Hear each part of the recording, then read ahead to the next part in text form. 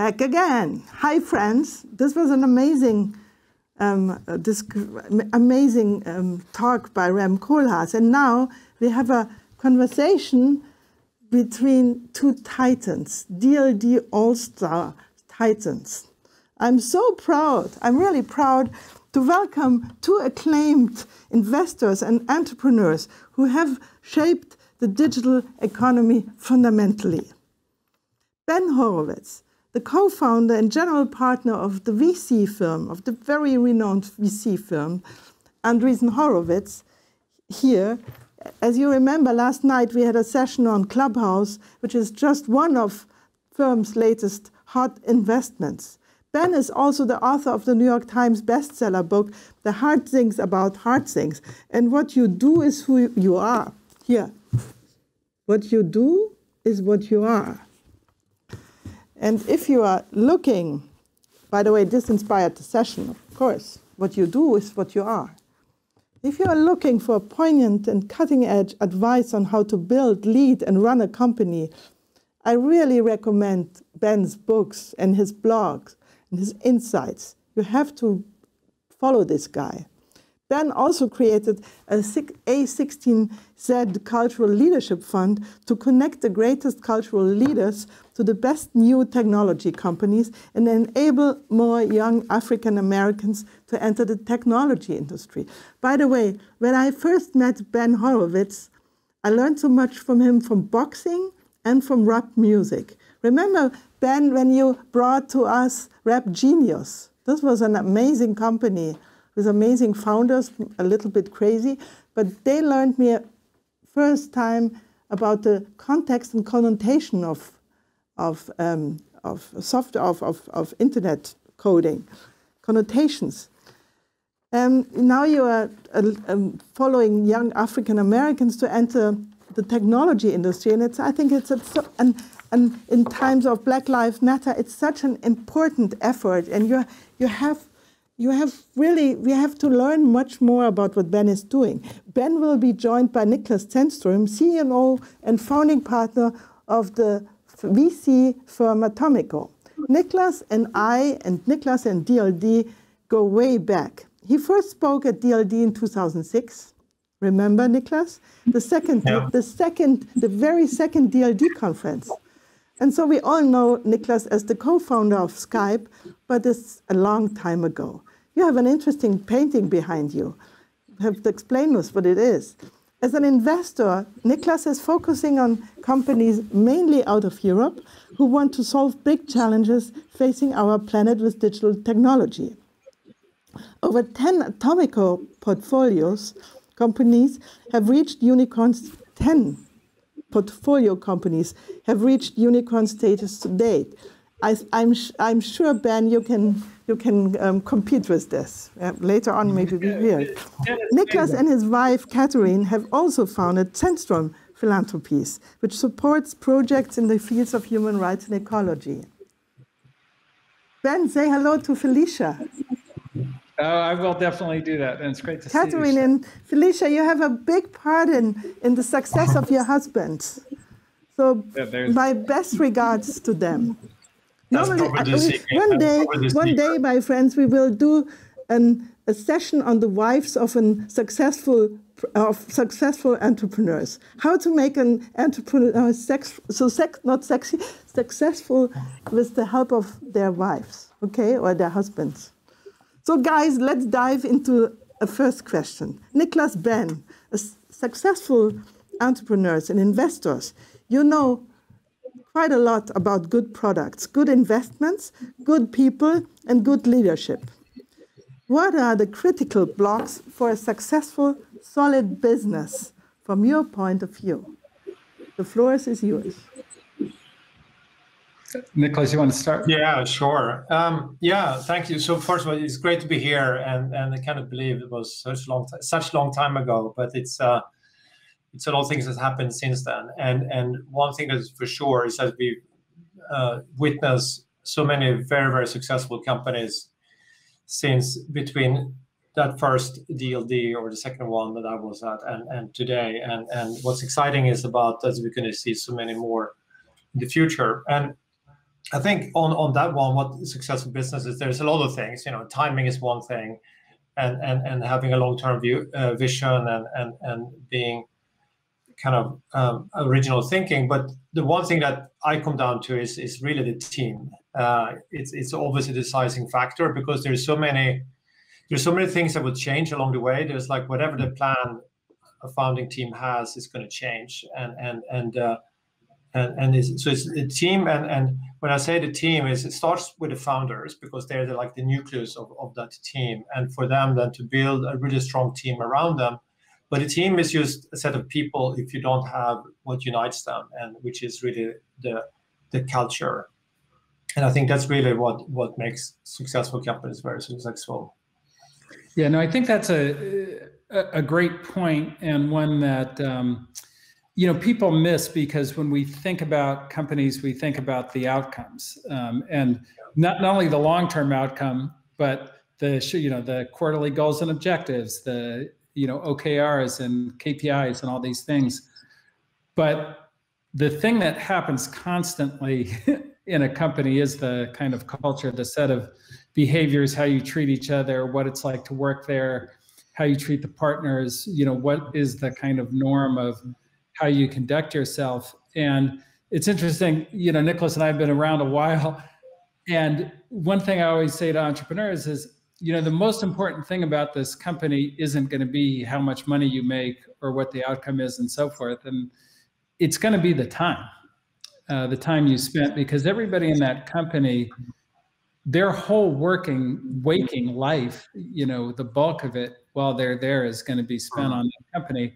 And if that time is amazing and great and enhances their lives, then that's a good outcome in itself. And if it's miserable, even if you are a unicorn, you're perpetuating misery. So it's a really, really critical point. And it is the thing that sustains it and attracts more people, and it builds up the quality over time.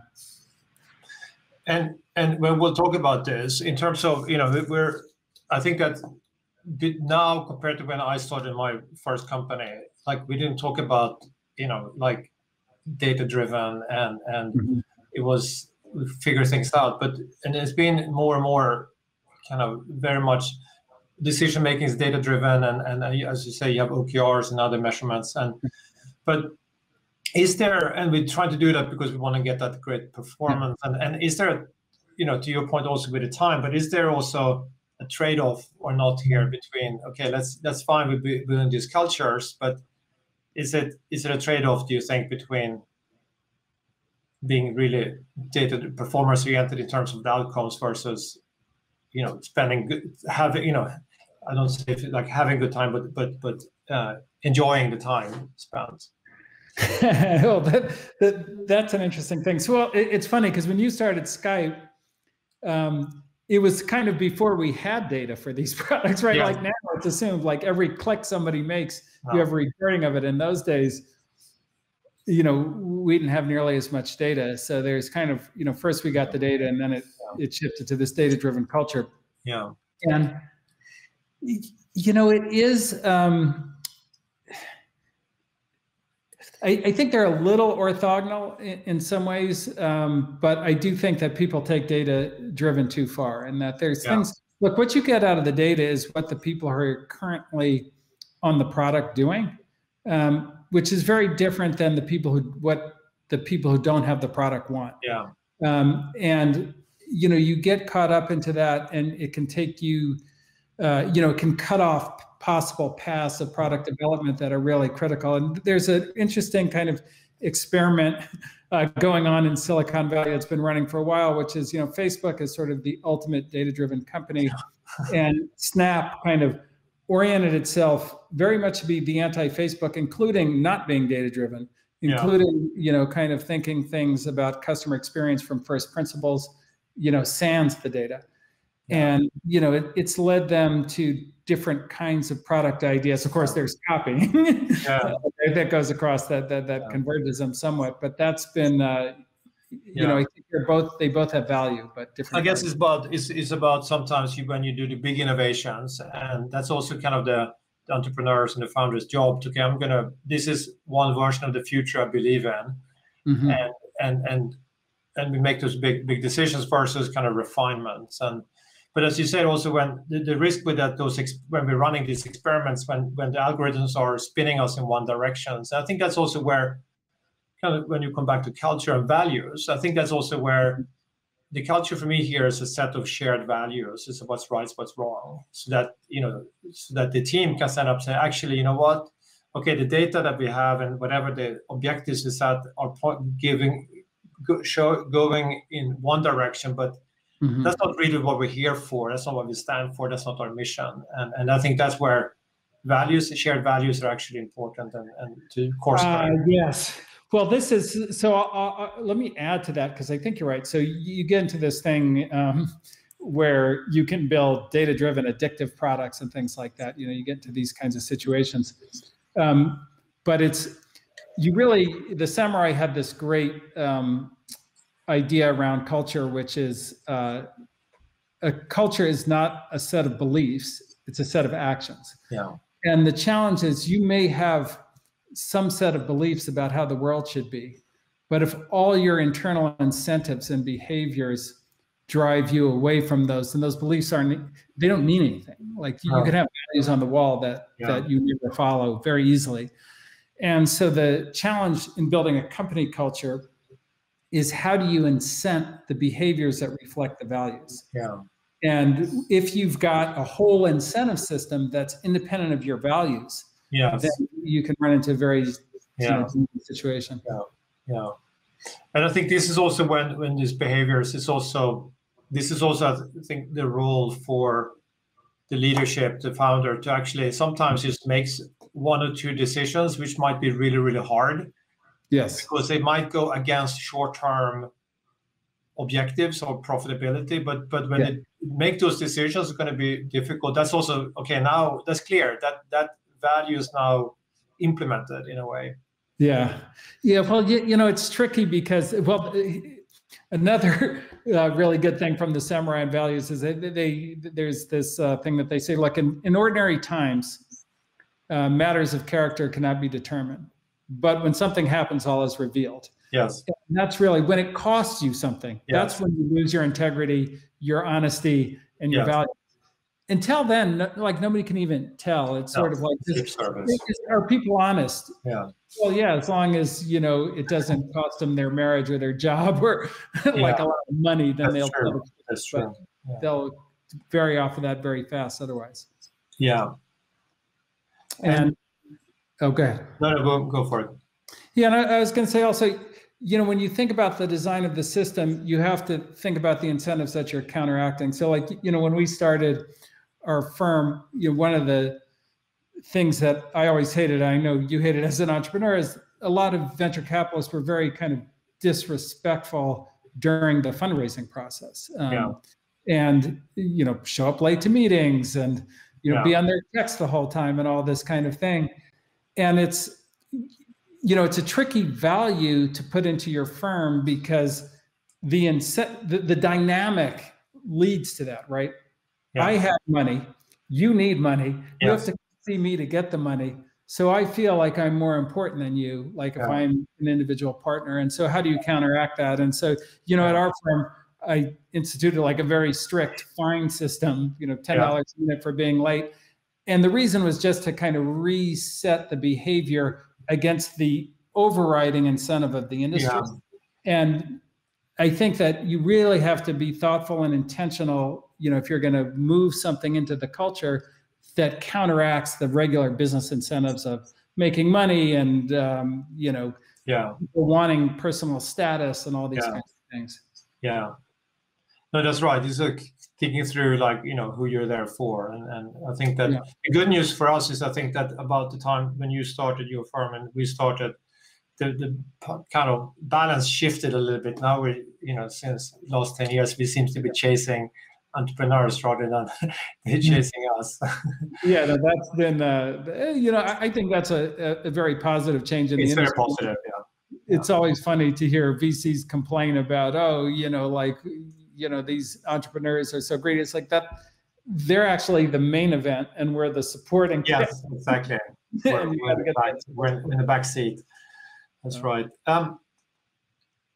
So, one thing also, when you and I chat a little bit, it's like when we talk about, cultures and behaviors and values, it's also kind of different, or sometimes it can be easier when you're like really a kind of a very similar team.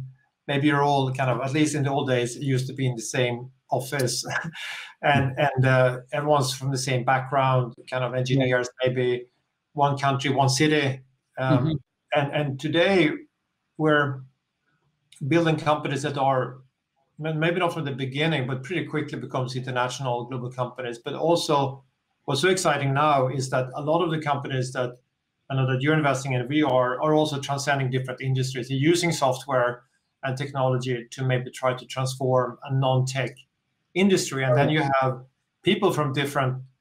You're hiring, and you get like the software people, tech people, and you get maybe people from other industries. How do you build? How do you kind of bridge that? Yeah, so that's a really great point, because I think a lot of people, particularly in Silicon Valley, you always think, okay, this is the culture for the entire corporation, and as a company that's large, can you live under a complete monoculture is a very important question. And there was a really interesting incident with Amazon. And if you're from Silicon Valley, Amazon is the ultimate scaled culture. I mean, it's amazing. It's legendary. They have these things where you have to write a memo for the meeting, and there's no PowerPoint, and that has everybody's got a prepared mind. And it's just an amazing kind of culture that they've sustained to a gigantic size.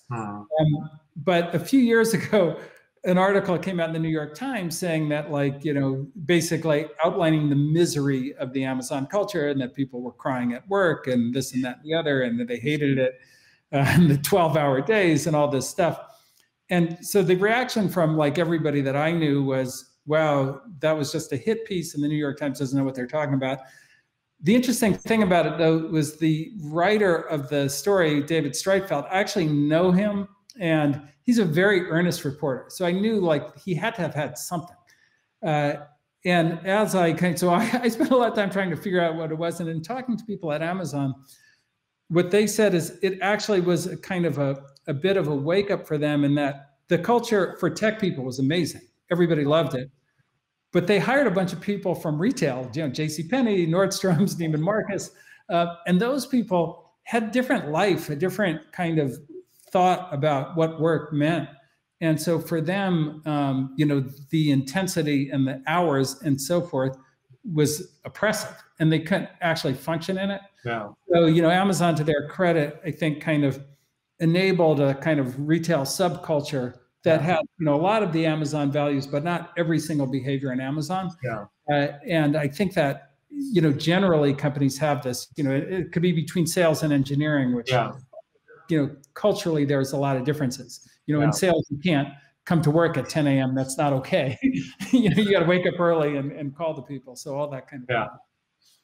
Yeah. And in those cases, I think it's also about what are then, you have these different subcultures, right? But then it's probably important to still have a set of shared, values across. And then you kind of trying to define that. It's not trivial, but it's, and you've seen that also with companies, are using, computational biology, where you have engineers, software people, and then you have people from pharma, very, very different thinking there. And it's just absolutely how to bridge that. It's not trivial for founders, and specifically that founders haven't been, typically they have only been in one of the others. So it's a lot of you're actually marrying science and engineering. and so what makes sense in science isn't always what makes sense in engineering in any kind of state. So that's so important. And it's the little things in the culture, right? There's big things in a culture like we were talking about before, you have to respect entrepreneurs if you're a venture capitalist, and respect the process of building a company. Okay, that's a universal value. But then there's smaller things about what's the time frame in which you get back to people? That's a really important cultural thing, because it leads to, you know, how you treat people. And that may be one way in sales and a different way in engineering and a different way in science. Yeah, no, that's for sure. And what do you think, you know, is when you have you know, founders setting up their companies, and do you think there's you know, these things, when should they start thinking about these things? Yeah, so it's interesting. I think you can overemphasize it in that, look, the culture is sort of, what are the behaviors you want in your company? And a lot of it is what makes you unique. It's not just like, okay, let's grab every value we think is important in life. Yeah. You know, a lot of it comes down to, okay, who are we as a company and where are we going to build cultural competitive advantage? And so kind of an example of this might be, okay, you're a security company and you want to have the highest kind of level of integrity and honesty in the company because you want to be the trusted source. And so then that's got to run through everything you do. And so those things, sometimes they take time to kind of understand your business, understand your position in the market to build. So I would just say, like, I think culture is necessarily dynamic in that it's not like the mission statement where you put it up and leave it for 100 years. You kind of want to keep updating it and build it as you go. And you find out, okay, here are the behaviors that we have that we really love and are advantageous for us. And then here are things we want to get rid of. Yeah, exactly. So like, how do we do that? And so as you define culture, you have to go through all of those. Yeah, I think that's really important, that also kind of what things you want to get rid of, because my experience is like, it's really the kind of the founding team and the first set of people that you hire when everyone working together. And what they do is kind of setting that initial culture. And then that can also be sometimes you're doing a lot of behavior that maybe is not appropriate in your scale. So that's also kind of, okay, what are the things that maybe you do, but you maybe realize that maybe that's a bad habit, and how do you no, absolutely. That's such a great point. Guys, you know, things I'm so sorry, but I have to interrupt you. I could listen to you for hours, because I think what you just did was a real substance talk. It just was not a easy how to do leadership culture. It was really deeper. It was profound. Thank you for making this session a really all-star session, a cool star session. Thank you for being my stars. Well, thank you for putting on the best conference.